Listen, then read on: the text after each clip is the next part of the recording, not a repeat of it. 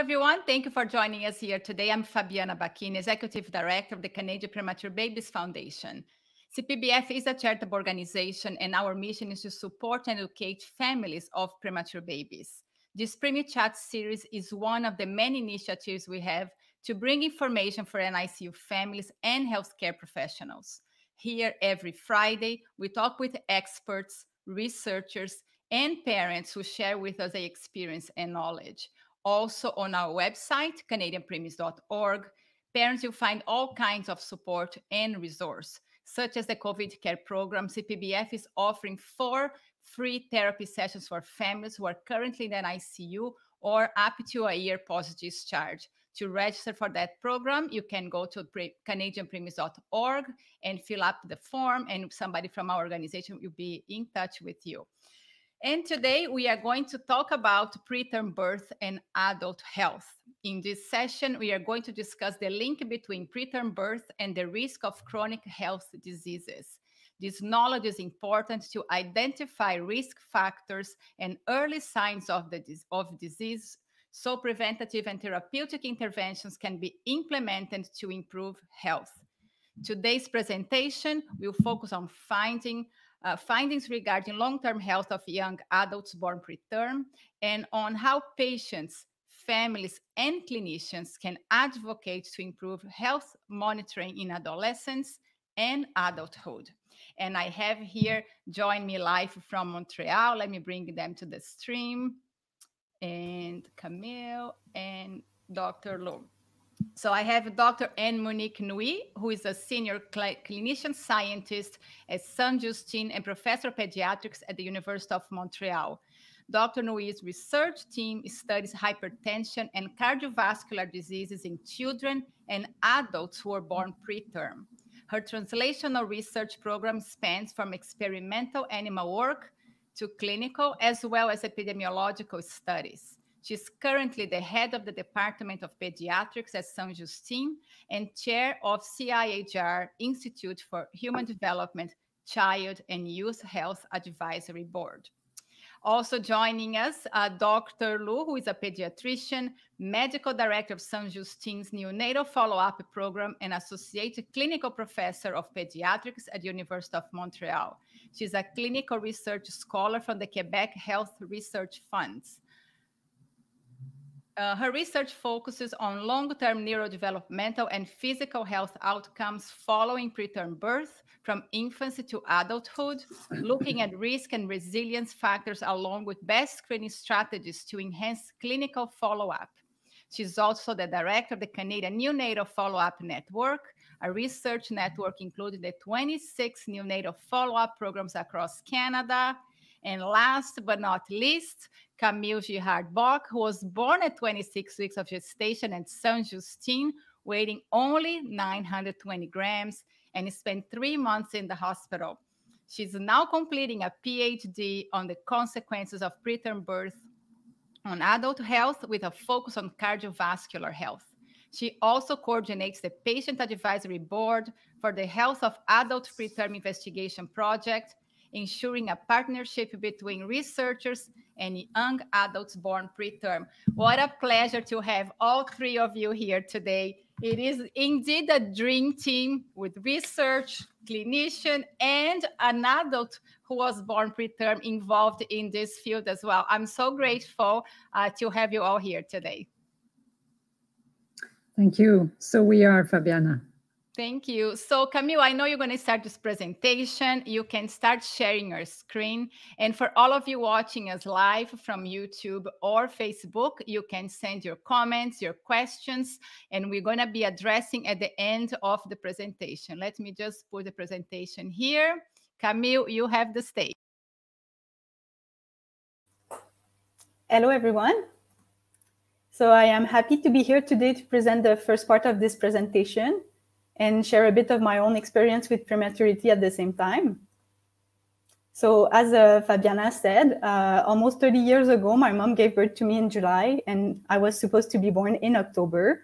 So I was born at 26 weeks, and I spent 3 months in the hospital. I had a bronchopulmonary dysplasia due to the additional oxygen that I needed during my stay, which is what we see on the the picture on the left here, I had this plastic bag on my head, which is how they gave me the oxygen at the time. So fortunately, during my childhood, I never felt any limitation due to my prematurity. However, my parents didn't know what to expect for the future because they kept receiving recruitment letters for studies long after my last medical appointment.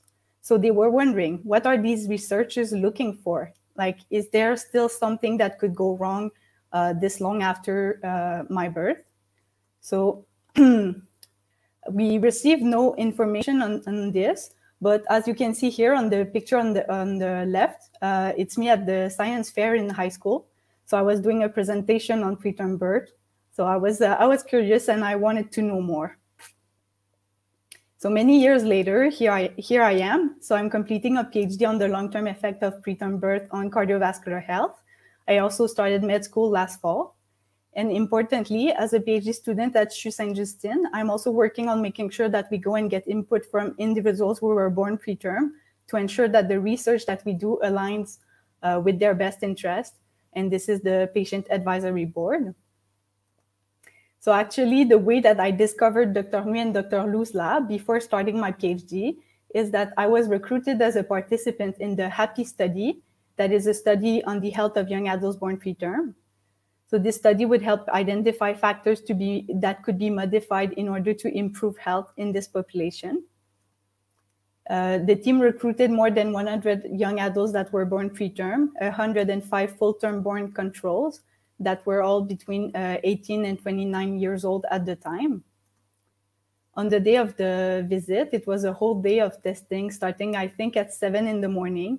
So we filled many forms. There were many measurements taken, cardiac, renal ultrasound, DEXA scan to check our bones, blood tests, including a glucose tolerance test where we had to drink this orange juice that is very sweet, that is on the picture here. We had pulmonary testing, exercise test on a bicycle. And then we had to go home with a blood pressure cuff that would inflate every 20 minutes for 24 hours. So it was quite something.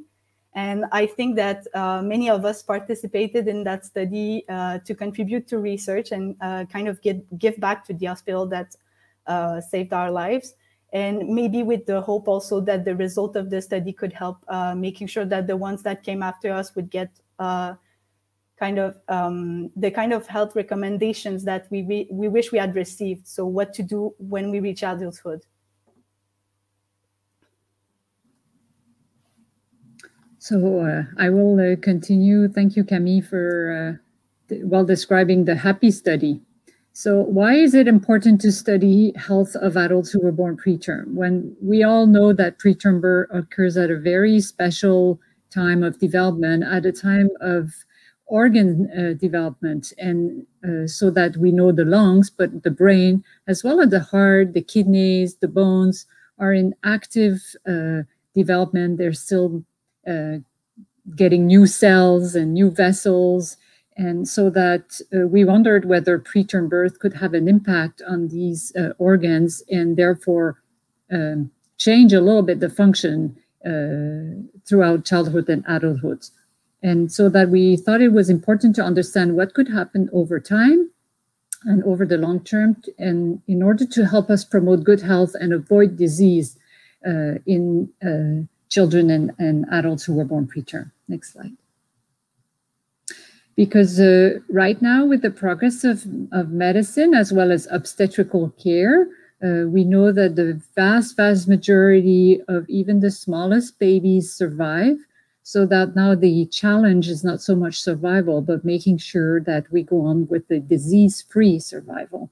As we can see on these, this article that was published in Nature last year, 2020, describing all the progress that are made in this field we're talking to you about, understanding the health of adults who were born preterm. And I want to underline here the beautiful pictures that the photographer Red Method took of children and adults holding their own baby picture. You can see those on his website. Next slide. So what have we found with our study? And thanks to Camille, who has organized all these little cartoons. We're going to go through these organs together. Next slide. So what about blood pressure? Well, we found that in our cohort of young adults born preterm, blood pressure is higher in those who were born preterm compared to those who were born term. However, it is still within the normal range on average. We can, blood pressure has two numbers, the high number and the low number, so systolic and diastolic, diastolic being the low number. And you can see that the in the green on the graphs is what is normal range. Yellow is, well, not normal, and red is definitely abnormal. Here, hypertension. All the graphs will be displayed the same way. So the full-term average values that we found are in the dot, and the average values that we found for the preterm group are represented by the little star. So you can see that the values of blood pressure of the individuals born preterm are a little higher. However, they're still within a normal limit. What, however, struck us is that nearly 40% of the preterm group had some values that were reaching hypertension level versus 18% of the ones who were born at term. So it's not that the term had zero hypertension. We still find hypertension in those who were born at term, but we saw it more often in those who were born preterm. Next slide. So why is blood pressure a little higher? There could be many reasons that we have examined here, and other groups around the world are looking at this.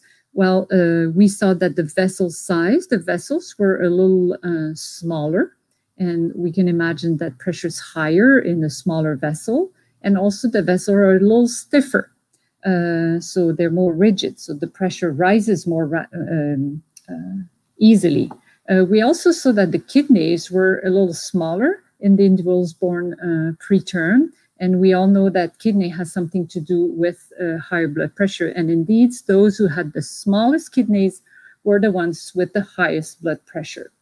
The heart is not causing high blood pressure, but it's important to know also that the heart is functioning well, but its size is a little smaller as well, as if the growth had been a little halted or impeached a little bit. Therefore, but the function of the heart is normal. But these are elements that tell us that we have to be cautious and maintain blood pressure as much as possible within normal range to ensure health of the vessels of the heart remain excellent. What we also know, observed in our studies, was that in women, when it was time for them to have babies, so women born preterm themselves, when they had babies, we saw that more often they had hypertension of pregnancy, preeclampsia, as well as gestational diabetes. I didn't write that here. We also know that from studies out of Sweden that in individuals born preterm up to 45 years ago, they have higher rates of cardiac problems. So in young adults around the age of 23 years of age, when we saw them, heart is fine, but blood pressure is a little higher. And when women become pregnant, we have to be careful with the hypertension of pregnancy. And in the long term, we do see a little bit more of heart disease. Next slide, please. The lungs. We hear a lot about the lungs when the babies are in our NICU. What's going on in the long term? Well, parents of children, young children who were born preterm know that they cough a little more often. They have symptoms that doctors call asthma. And when we do lung tests in the young adults, even if they're not complaining of any lung problems, we do see that they still have some little changes, suggesting, we say, obstruction of their airways, which could resemble indeed asthma. And they also report that their exercise tolerance is a little lower than than their friends, for example. This is what we see here in the little picture of the lungs. 40% of the young adults who did the test had some what we call airflow limitation, compared to 16% of those born at term.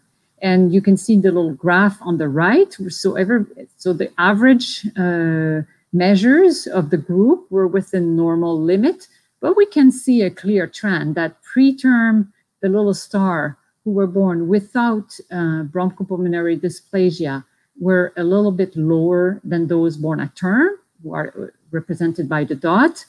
And it was, in fact, probably not surprising to see that the young adults who had bronchopulmonary dysplasia, their pulmonary function was further a little lower, even though on average within normal limit. Next slide, please. We also looked at the bones, and we did see that bone mineral density was reduced in those young adults born preterm. But again, here you can see in the green that all those densities are within normal limit, but it's a little lower. The studies so far have not reported that they break their bones more often when they play sport or just normal children life.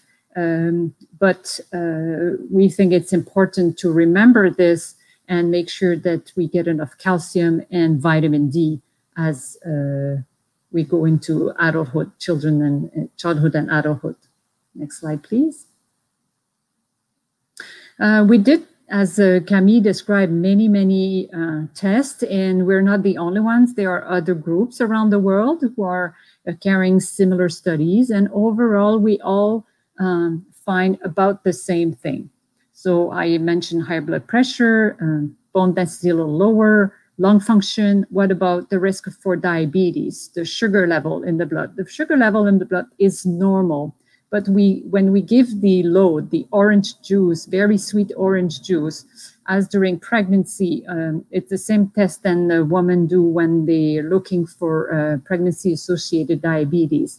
So we drink a big sugar load, and then we measure the sugar in the blood. And we saw that the sugar in the blood of those born preterm would go a little higher than those born term, which means there's some risk of developing diabetes later in life. And in these others, I've found similar things. Lipids, so fat in the blood, cholesterol, in our cohort, it was normal. We were very happy to see that. About half the studies find it's normal, half the studies find it's a little higher, but this does not seem to be a major problem for individuals born preterm. Body mass index, this means are they having overweight or not? In fact, in our cohort, the preterm were not more overweight than the ones born term.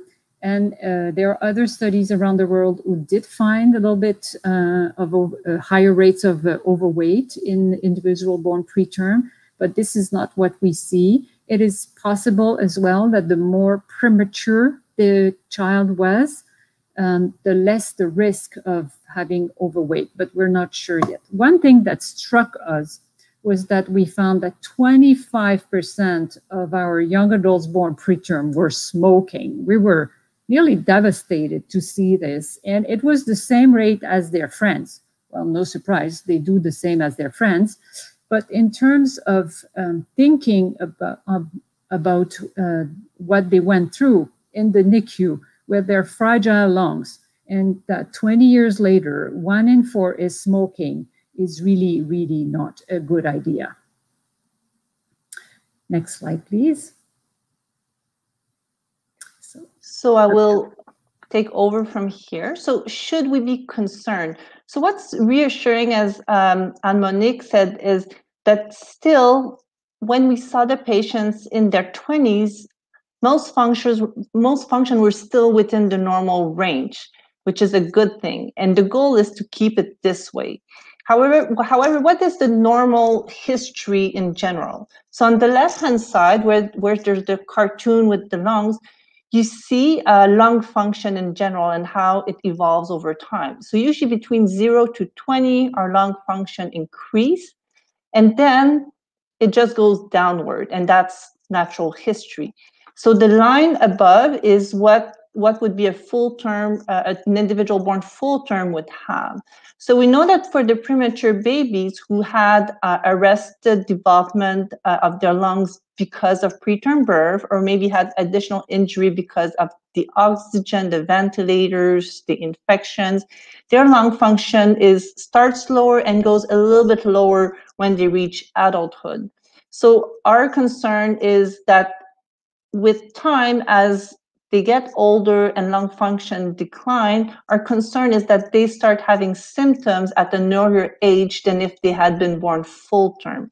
So what we want to avoid is any additional stressor that could make it worse. One of the stressor is, for example, smoking. And we know that people who smoke will have faster decline of lung function. So is it going to be accelerated in the preterm population? This is something that we don't know yet, but we certainly want to avoid.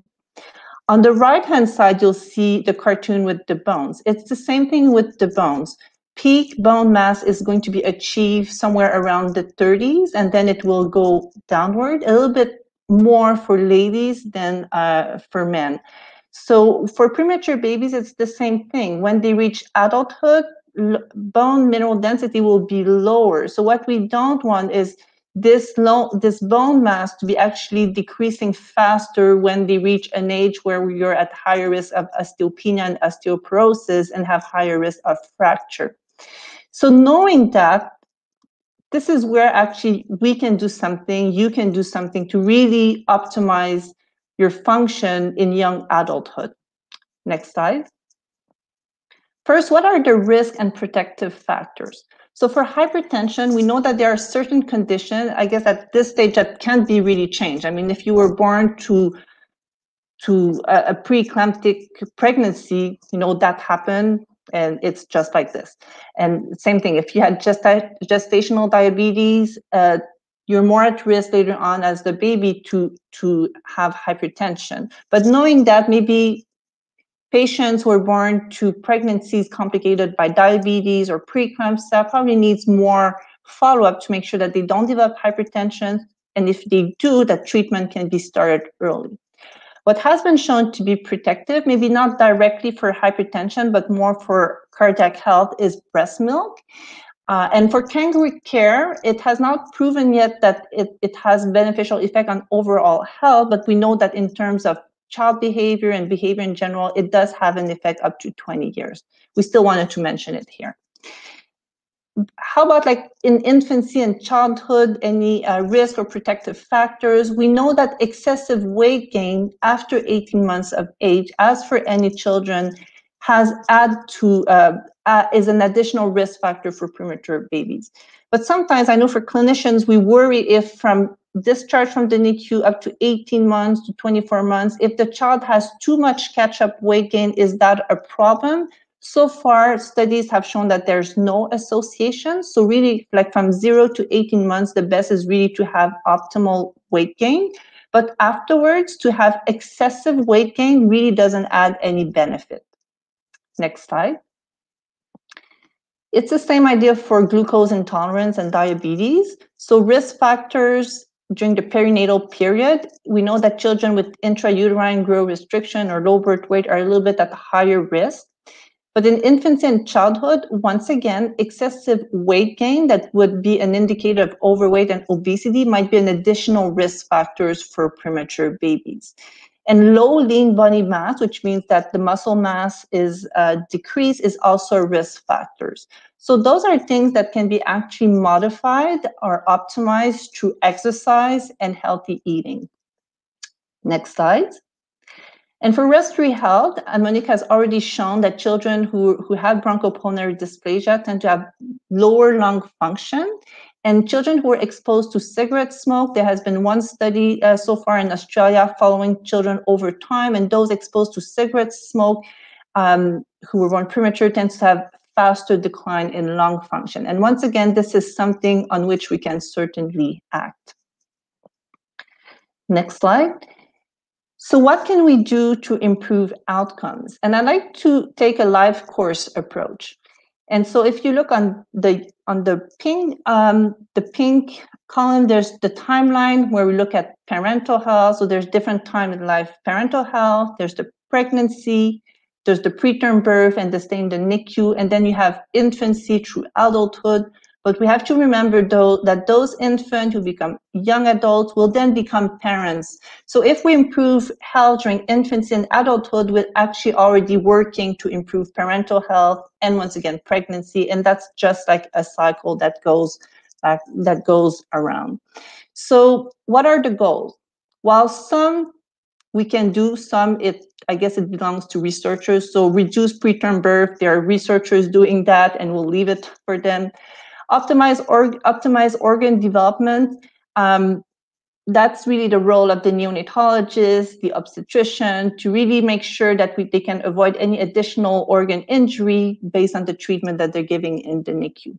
But what we can do as a pediatrician and as parents is really to avoid the secondary hits or to anything that would accelerate decline in function. And so this is all the preventative measures that you can do that we as pediatricians can also guide you through. And this is not very original, what I'm going to say, but it really goes back to the basic. Healthy eating, exercise, avoiding tobacco exposure. So if we look on the box in blue on the right lower corner, when we're talking about long-term follow-up, we want to prevent respiratory infection. So that goes with immunization, hygiene, because children who had multiple infections might have lower lung function. That has not been completely well demonstrated, but it makes sense, and it's certainly something that is preventable.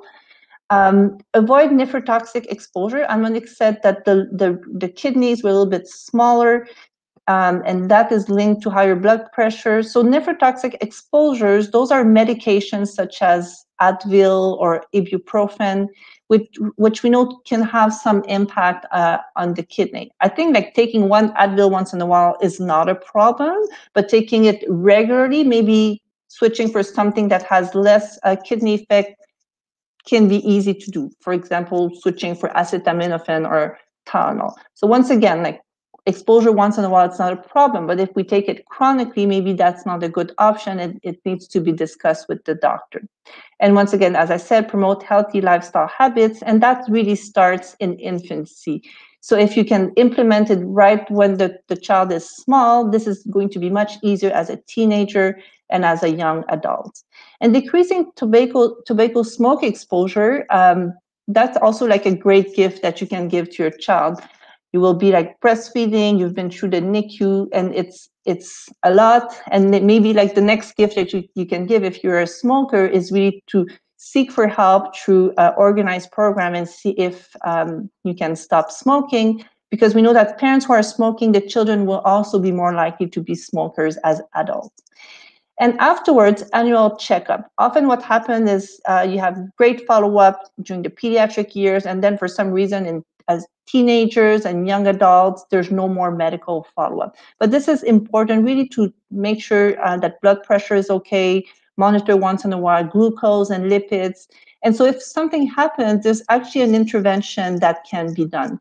And if we have like a healthy adult, as we say, actually that's going to be a healthy parent. And I was saying that reducing preterm birth, that, you know, that's for researcher, but actually we know that adults who are in good health have reduced risk of giving preterm birth. So this is not, that does not explain everything, but it can certainly help. And so next slide. So to conclude, and the key messages we want you to get from here is that preterm birth occurs during an important period of organ development. So we always think about the brain, but as Monique said, there's also the heart, the vessels, the lungs, the bones, the kidneys. So those are immature organs, and they come out, they come in the world where they were not so ready. So it does have an effect, and we have to make sure that we optimize their growth afterwards. So we know that preterm birth is associated with an increased risk of chronic health conditions, but using a life course approach, I really think that families and caregivers are well positioned to change positively this trajectory and to make sure that the individuals born preterm can have the most optimal health. So we really wanted to give this talk today, and we thank Fabiana for inviting us, with not to say that, not to give a panicky message. I think the goal here is really like there's something that can be done, and this is what Camille has taught us throughout this project is, fine, like you have those findings, there's something that can be done. Now don't keep those findings just for you. We have to tell people, because it's not complicated to get your blood pressure checked. It's not complicated to modify your diet. Well, I mean, it's complicated, but it's feasible. So this is really the message we would love to get through. And actually, like, I would really thank Camille for pushing us to go to not keep those results for scientists and really bring it to all of you guys. Thanks for listening. Wow, thank you everyone for this very important conversation and presentation and this research that you conducted. But I think it's very important. And I think it's also very important to inform parents, because especially in the first years of your baby, and you leave the ICU, perhaps your child doesn't have the main morbidities, and you think you're out of the woods, how important it is to continue that follow-up with pediatricians for an adult life. And this approach of the life course, I think, is so important. So thank you all for that information. I want to share here a comment from Ashley. Ashley is almost 38. She was born at 24 weeks. She had BPD, non-smoker, but exposed to secondhand smoke. I'm going through testing to check my lungs since I have mild issues, but had initial testing showing nothing. I was born with a vitamin D deficiency and given supplements. I also had an eating disorder in my teens, 20s, and have osteopenia and osteoporosis, but I don't know if it was related to being born early or the eating disorder. I followed my NICU program until I was 16. Thankfully, my family doctor, I think it interrupted here the comments. But thank you, Ashley, for sharing your story. I think it is so important for us to see how crucial it is for that follow-up. But I have a question to Camille first. Camille, as an adult now, how would you like to be informed about possibilities of having certain conditions and be followed up? I think that something that I would like, and also something that other people in the cohort have told me, because I'm also doing a project of asking them how they would like to receive this information, because we don't want to scare people. So the people that they actually would like their healthcare providers to give them this information. There are some frustration of going to the doctor and not knowing if your doctor is able to tell you what is related to preterm birth and what isn't. Some people have told me they have bad experience because the doctor would put everything on the back of preterm birth, and some other it's the opposite. So the doctor doesn't know that there's any link between the health issue and preterm birth when there could be. So I think just the healthcare provider needs to know this and be aware and just implement this in the practice. So we ask people, are you smoking? We could ask people, were you very small when you were born, or something like that.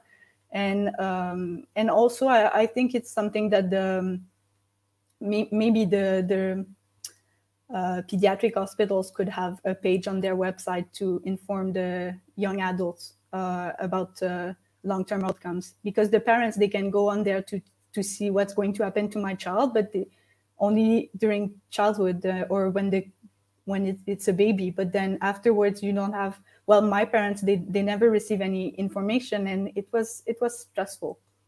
They never knew, like they would receive a recruitment letter for something like a study on like crime rates or something like this. So they were wondering, like, did we spend like 3 months in the hospital and we saved her, and then she's going to end up in prison? Like, so they would have loved to have like just clear information on the risk, for health and yeah. Absolutely. So we have we have quite a few questions here. Juliette, who could be responsible for the annual checkups? So I think both family physician and pediatricians are well trained to do annual checkup. It's in terms of for blood pressure, for checking glucose, there are guidelines for people who are, for example, overweight, for certain people who receive certain types of medication, for example, steroids. The problem right now is that there are no formal recommendations for children or adults who are born prematurely. So the physicians don't really know, and this is really like our goal for me and Monique and for all the researchers to really inform family physicians and pediatricians. But otherwise, like the tests that are required are not very difficult to do. It's really like the basics. And if the person has if the person has pulmonary symptoms, respiratory symptoms, it's not very complicated to order pulmonary function tests to make sure that everything is fine, and to make some counseling regarding smoking cessation or avoiding any exposure that could increase inflammation in the lungs.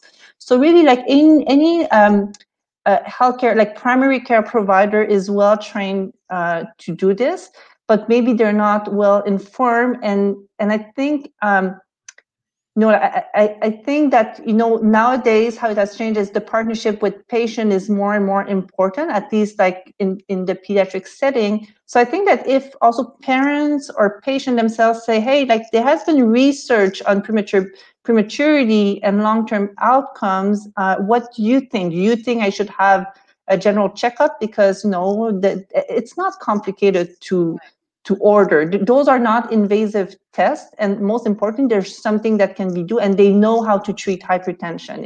It's the same treatment as anybody who would have hypertension.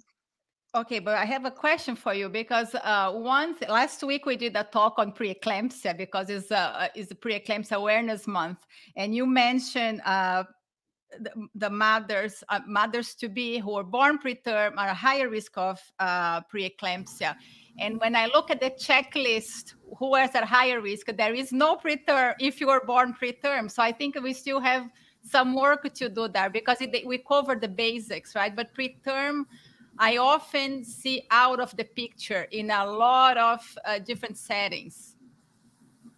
I totally agree with you, Fabiana. That's really a low-hanging fruit, because the rate of preeclampsia and gestational diabetes is twice as high in ladies who were born less than 32 weeks themselves. Therefore, it's obvious that they need to be aware themselves, and the obstetricians need to pay special attention to their pregnancies. So yeah, that's something we're already working on, and you'll help us to get it through. We have a lot of work to do, but I think together we can do much better. We have more questions coming here from Daniela. Is there a standardization level of practice in terms of how long we could have follow-up? Thank you, Daniela. So I think in terms of follow-up, there's different types of follow-up. So the one that we know that has been really standardized is the neonatal follow-up programs across Canada. And depending on the resources in each follow-up programs, there's a standardized 18-month visit, but we're hoping that, more and more clinics go above the 18-month visit and follow the children up until school, really to accompany families, because what we're realizing is that teachers are not so aware of the challenges that some premature babies can have, and even like some pediatrician or family doctors may not feel very comfortable. So I think that there's the more like neurodevelopmental educational follow-up, which should last at least until entry at school. But unfortunately, it really depends on the resources locally in the hospital, how the neonatal follow-up program is set up. But I know like in the Toronto area or the Quebec area, most clinics will go up until 5 to 7 years of age. Then the rest of the follow-up that we're talking about, more for the general health, I think this is lifelong, because it's not, as we said, it's not, it doesn't require skills like, special skills in developmental behavioral pediatrics, for example. It's really, taking the blood pressure, looking at symptoms. This is basic medicine. And it's an annual checkup. I would advocate for lifelong, but I do agree that right now, and I was talking to that last week with Fabiana, but in certain province, person who don't have risk factors, it's not like the doctors don't get paid for the annual checkup anymore, which I think is a little bit counterintuitive. So this is why I think there is some work to do to say that, hey, this is a group which might require more follow-up, and so they should have access to annual follow-up. I don't think it's all the province that don't reimburse for annual checkup, but certain do, and we definitely need to work on that. Absolutely. So we have a question here from Juliette. Juliette is ex-Prem. She's in the Netherlands. Thank you for the presentation. Very interesting. Some questions from a former preemie, 28 weeks in 1980. Did you find a difference between the groups, preterm versus term, in how often they exercise, endurance sports, intermittent action sports, strength training? And was this possible to relate to your results of observing a lower exercise tolerance in preterm group? Did you search into pulmonary hypertension? It is observed in PREMs. Okay, I have to look at the rest of the question because it's cut off here. But I think you can start answering those questions. I don't know if that's going to go to Dr. Nuyt or Dr. Luu. Well, I'll start maybe, and Dr. Luu can complete.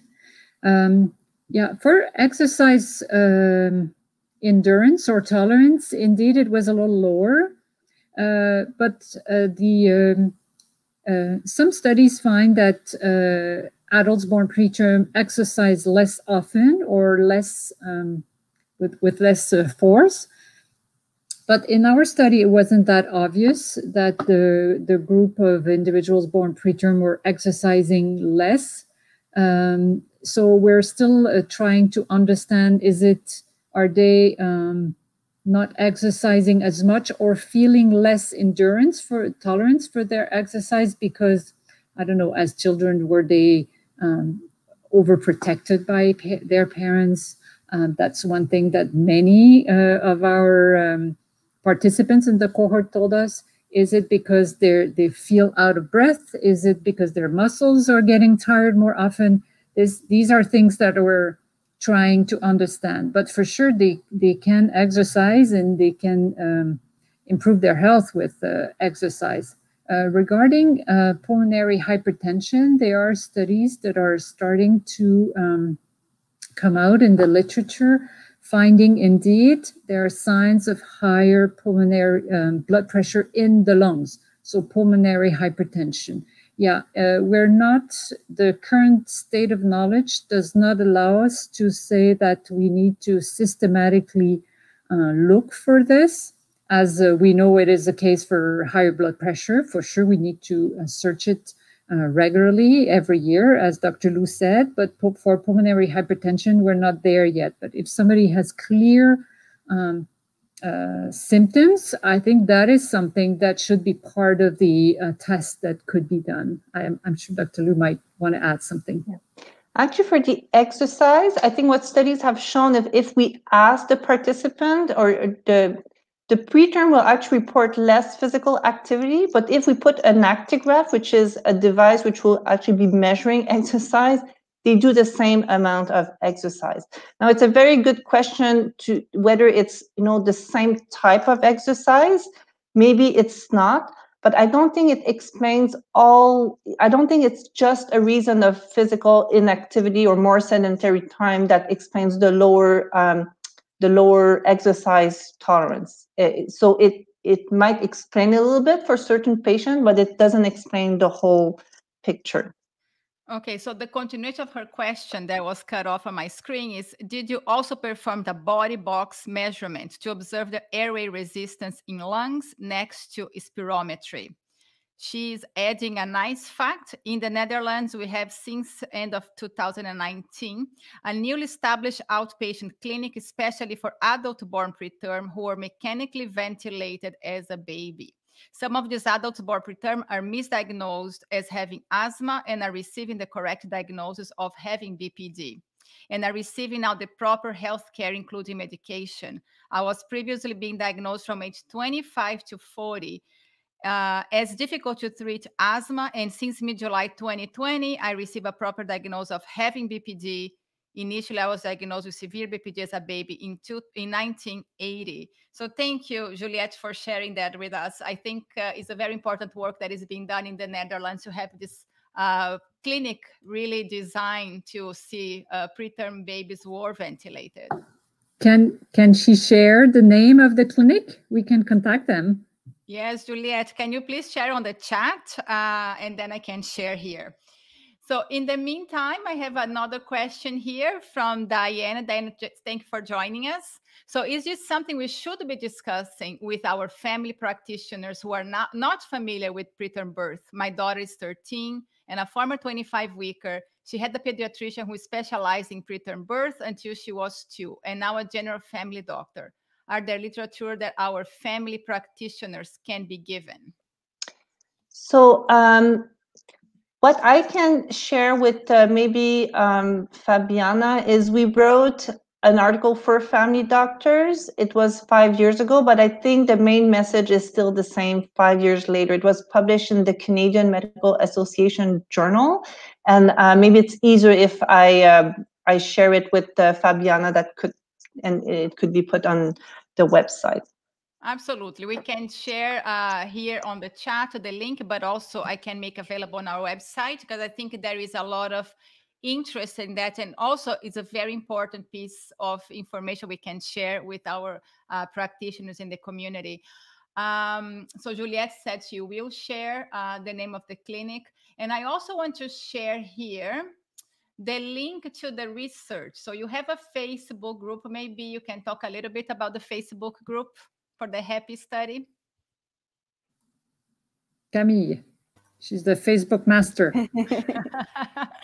Yeah, so this was originally a Facebook group that would regroup all the participants to the HAPI study, but then it grew, and now also the family of those people and other people who did not participate, whether because they were living too far or they did not qualify for the recruitment, they also follow our page. For now it's in French, but we try to we want to try to publish more on the page and have a little explanation when we publish a new paper from the cohort. We try to explain what we found, and not only give the link to the scientific paper that can be difficult to read for people.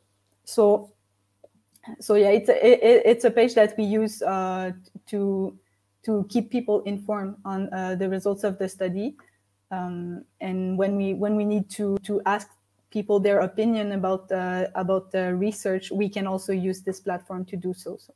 That is wonderful. So I have here, I also share on our comments now the link that Dr. Luu sent to us about the publication. And I also want to share here, if I find back, because we have a lot of comments here. So Juliette shared Erasmus Medical Center in Rotterdam, the Netherlands. So I think this is a great place for us to look at and maybe follow in Canada. I don't think you have anything similar in Canada, do we, Dr. Nuyt? Actually, we tried in Montreal to have a partnership with an adult hospital, but interestingly, patients we referred did not show up. So maybe at that time we were not very good also at, explaining to to the young adults why it was important to go and to attend. So maybe like if we are discussing that again with our patient partnership group and with internists to see how we can actually make this work better, that will be a better success, a couple of years later.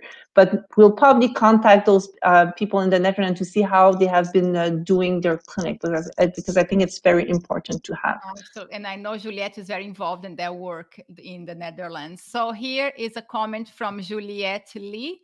I think Juliette is in England. I am involved with developing the Adult Preemie Advocacy Network. How can we grow this community? Thank you, Juliette. And I will also share the link in the meantime. So maybe Camille can give some insights on how can we grow this community among the preemies. Yeah, so one thing that we did is I tried to talk to the participants when they come for the studies, because I was there on we have another cohort following the HAPI cohort that we call also young adults that were born preterm.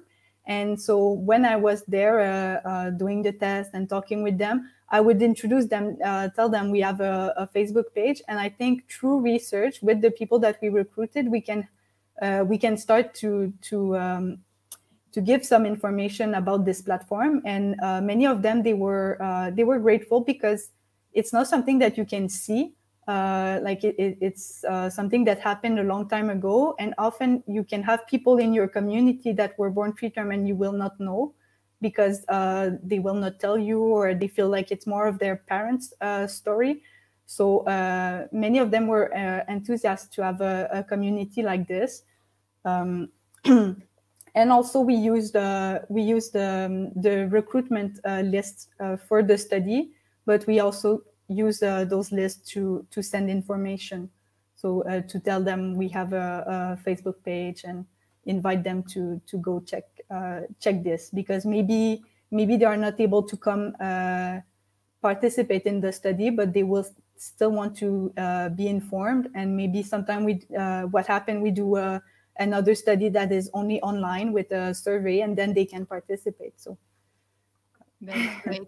Camille, one last message if the parents are watching us and they still have young children, young preemies like I do, a 9-year-old, and sometimes it's very hard for us to see what the futures hold for our babies. And I always feel when I talk to adults who are born preemie, it means hope to me. Hope that the future is great, no matter how your birth circumstance or how many months you spend in ICU. But I see a lot of preemies active in the community, contribute to the community, unlike what sometimes the media portrays our babies to be and how they grow. So I think you are such a beautiful example of your life, really, and giving back to this community, to doing the work that you do today. So one message for parents on our audience today. So one thing that I think is very important is to just believe in your child and remember that they are very strong, because they went through all of this. So sometimes I think the parents, they want to be overprotective, but the child is strong, and they're going to, you cannot protect them from everything, and sometimes they're going to get hurt, but they will get back on track, because they are very strong. And I find that what happens when they grow older is that they have a gratitude for life, because they know they've been given a second chance. And I think it makes us maybe want to do things like giving back, and so. Oh, that is beautiful, Camille. I'm going to share a very beautiful message for you today. I find that learning how to proactively help our preemie to be very empowering. This presentation has great information, and we have found some helpful tips and reassurance as preemie parents. I remember reading about Camille during our ICU days, and her story gave us hope. It's wonderful to see her doing this work to help the next generations. Thank you. Thank you, Lonnie, for sharing that with us. And that's exactly how I feel. Like, is the hope. Like, sometimes you don't see that in front of us when you are facing challenges, when your babies are so little and facing the imaginable. So you are hope for all of us. So thank you. Dr. Nuyt, Dr. Luu, any final thoughts and comments and messages to our parents, perhaps to our other adults who are listening to us today? I think Camille summarized it well. I have the privilege to follow families as a pediatrician, and really like when you speak to the teens, they're like, "Whoa, this is my parents' story." Like I'm doing just fine. And I was speaking to a mom earlier on, and she was like, my son, they're doing the competition of who has the biggest scar. And, you know, they're proud of their scars. And she's like, they don't remember, obviously, what it meant for me. But actually, this is your story as a parent. And I think it's great. But you have to trust your kid. They're so resilient. They're so strong. They're actually teaching us how to be better persons, I think. Absolutely. And I'm going to share here a comment from Sarah. Thank you so much. This is what preemie parents need to hear. And I 100% agree. And I'm just going to say hi from Zimbabwe. Francis online. So he usually joins our lives on Fridays. Dr. Nuyt, one last thought. Well, thank you for listening. Thank you for inviting us. And I think we need to continue doing research to improve the care we do in the NICU and long after. And I also think it's very important to give our children born preterm the tools to advocate for themselves, because as Camille said, they're very strong. So we have to give them the baton for them to go on in life, taking care of themselves. Absolutely. Thank you so much, the three of you, for joining us here today. I am so grateful. I love to end the week with these beautiful messages with hope for the future, hope for the next generations. And I applaud all the three of you for the work that you do for this community. It's truly inspiring and does inspire me as a parent, leading a parent organization, to continue to do this work. You know, some days are hard. Some days we work alone and we struggle. But to see that there's so many of you doing this amazing work, all we can do as parents to join forces with you so you can see better outcomes for future generations. So thank you, all of you, for this beautiful presentation today. And for all of you watching us at home, either from YouTube or Facebook, thank you so much for joining us from so many different countries today. I'm very grateful. I know you're in different time zones, so it's very great to have you all here. And all the video from today's presentation and all the videos from all the other sessions we've done are available on our website. And I'm going to share the link here with you, which is the canadianpreemies.org. I want to thank our sponsors, AbbVie and Water Wipes, for their ongoing support for our education sessions. And we are a charitable organization, and we believe that through education and support, we can educate and empower families so they are ready to care for their babies at home. Visit our website, consider making a donation. Together, we can create a brighter future for all families. So I see you next Friday, 1 p.m. Eastern Time. Stay well, everyone.